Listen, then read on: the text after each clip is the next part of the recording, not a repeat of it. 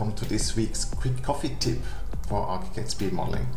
I'll just show you how to render a part of an image, which can be very useful when you're working on something or your client comes back, you got to change something, you have to re-render the whole image, but I'll show you how you can just do a part. So we go into 3D, let's go to this view here.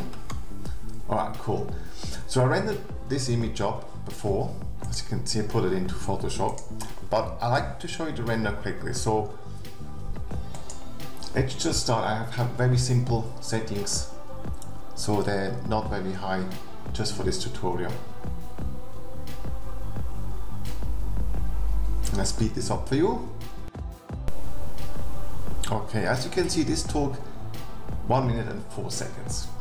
So what I like to do is now go back to my 3D, and I like to change, as example, those two pillars, and I like to change them to this gray color here, which maybe I should put what it is.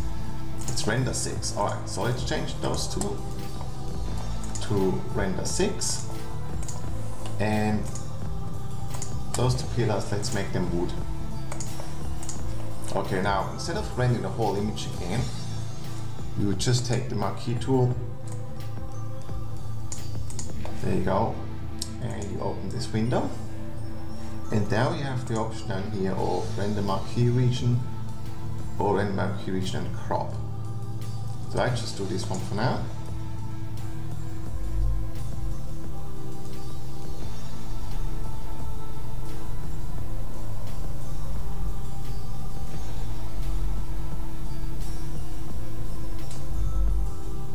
Okay, as you can see, this took 15 seconds. So now what you could do is, if you're happy with it, and you want to add this on, and just save this out and go to my Photoshop, and we open add-on.